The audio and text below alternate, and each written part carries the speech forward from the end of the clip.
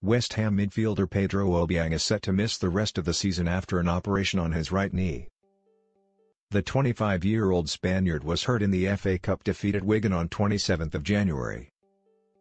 Hammers head of medical services Gary Lewin said, "We are confident that he will return fit and strong in ample time for pre-season."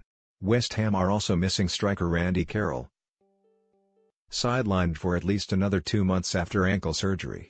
Obiang has played 86 games for the Hammers since arriving from Italian side Sampdoria in the summer of 2015.